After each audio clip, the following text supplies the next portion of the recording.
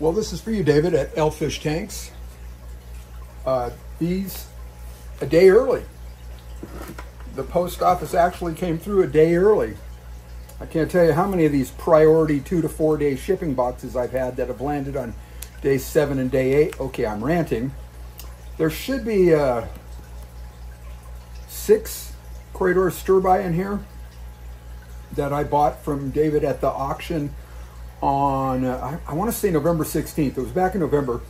And then we agreed to hold off shipping because all of a sudden he was getting some serious weather back there. It's been nice here. Today it's chilly. It's 65 degrees out there.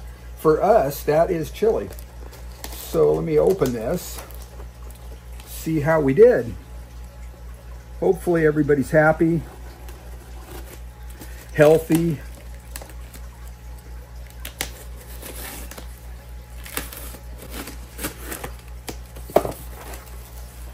And he said he, double insulated the sides. I use this too. This foam insulation is foil wrap foam insulation. I like it. Get it at the home centers. Not that expensive. A bunch of little bubble wrap to keep things from moving around up here. Some of the old cornstarch. So let's see what we got. There's the heat pack. And it is 83 degrees. So the temperature seems nice in here. It's starting to cool down a little bit, but you know, after 3 days, you'd expect that. A little bit of insulation to keep the fish from cooking. I see fishies, and let's see what the water is on these. It is almost 78 degrees, 77.9. So that's really good. And there's a little jar of, oh, pepper and onion relish. Yeah, thanks, Val. I love this stuff. That's sweet. Thank you very much. And I'm guessing this is all homegrown? Yes. Okay, so what I'm going to do is open the fish, pour them into this bucket. I think there's enough water that way. And then I will drop them into measuring cup where I'm gonna float them in a 5.5 gallon. And actually that's gonna drop their temperature a bit because that tank, let me pull the cart out of the way and let me take you guys off of the tripod for a minute. I'm just gonna do that and I'll cut this part out, the part where you're shaking and you should have taken your Dramamine, and maybe I won't take it out because it's always fun. Here we go.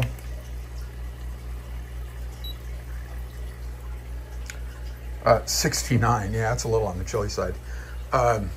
Maybe I'll drop a heater in here. I've got another little heater around here somewhere. But I just took Peppermint Patty, the little betta, out of here, and I'm gonna give the Corys this tank. It should be safe. Peppermint Patty's clean. There's no problems with this tank. I know a lot of you know that I've had this nasty ick problem. So let's just go with that. I think what we'll do is float the bags first, and maybe I'll just do a plop and drop here.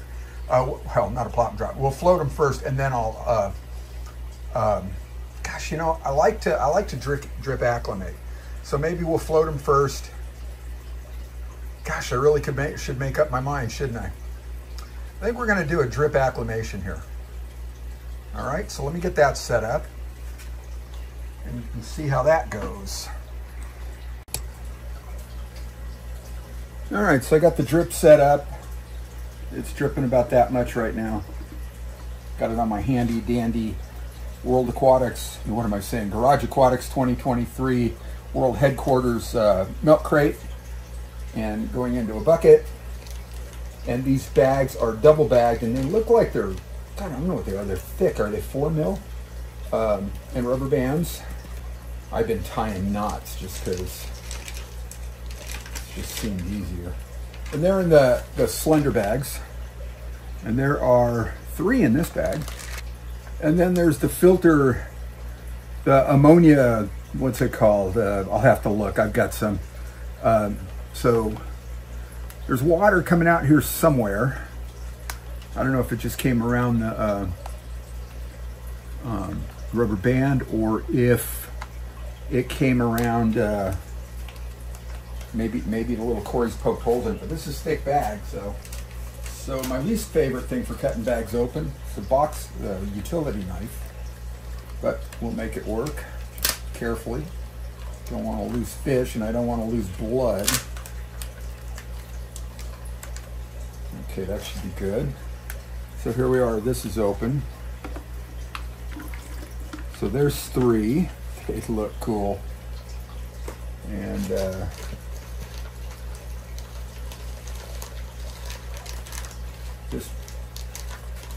there's 2 little bags in this bag, so this one's also double bagged. So all the outside of all this was all dry, so nothing leaked through. That one looks like it leaked a little bit on the inside of the double bag, which is okay. This one, the rubber band's coming off easy enough, so I just opened it. And there's a pair, 3 of them in here. What did you do, David? Oh, he's trapped. Come on out of there.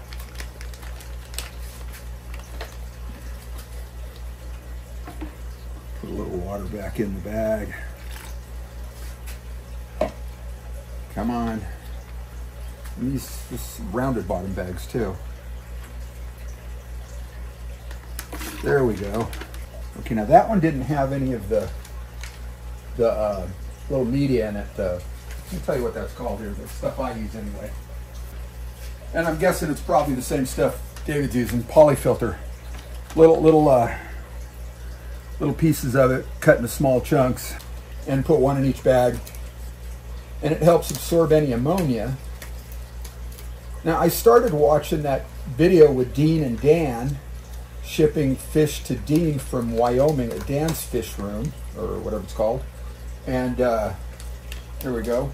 3 more in here. This one has a little filter thing. I think maybe you put 2 in one and forgot the other. And he puts, sounds like carbon in with Cory's because of the, I guess, the potential for the Cory's to off toxin. There they go. From their spines, they are capable of doing that. Let me pull you back off the tripod here. Take your Dramamine.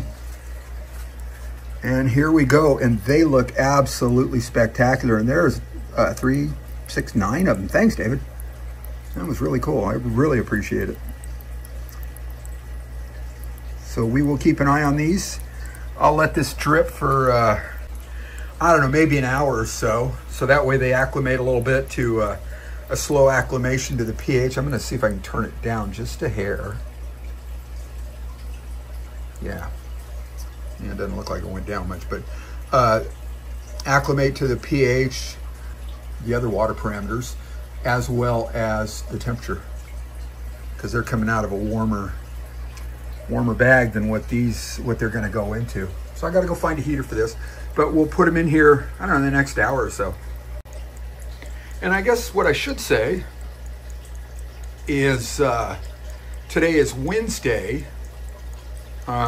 December 11, I believe. And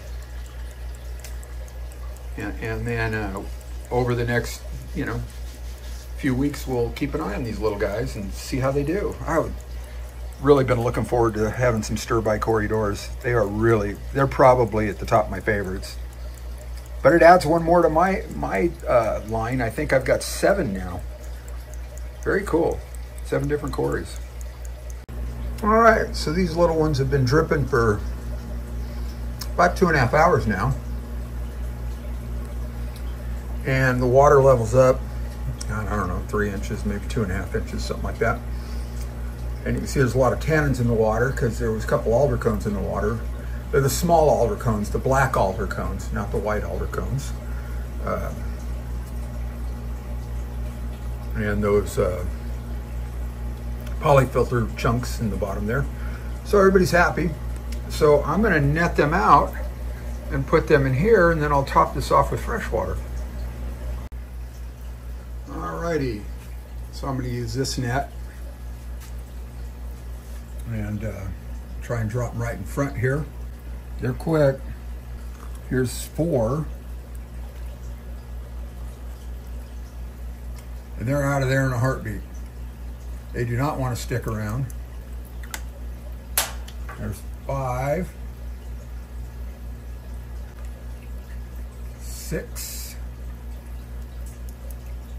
So it's a sandy bottom, it's pool sand. And there's some mulm. And here's 7, 8. And there's plant bits down there. I am fishing right now. And there is number 9. Number 9. Number 9. Number 9. How many of you get that reference? So, let's get you off the tripod here. Dramamine.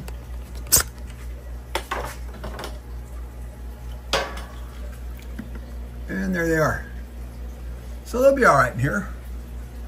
I'll top this off. And I'll fish out the polyfilter bits. Throw those away, put the water on the plant out in the yard. And there's also some red cherry shrimp in here. No, I take that back, orange sun-kissed shrimp. And there's a snail or 3. And a bunch of guppy grass, and there's some other plants. There's a little bit of Salvinia minima, and there's probably a cryptid Cory little one floating in here somewhere. But anyway, they should be happy, and we'll keep you updated. And once again, David, thank you very much for the fish and that pepper onion relish. Looking forward to that. All right, thanks for looking.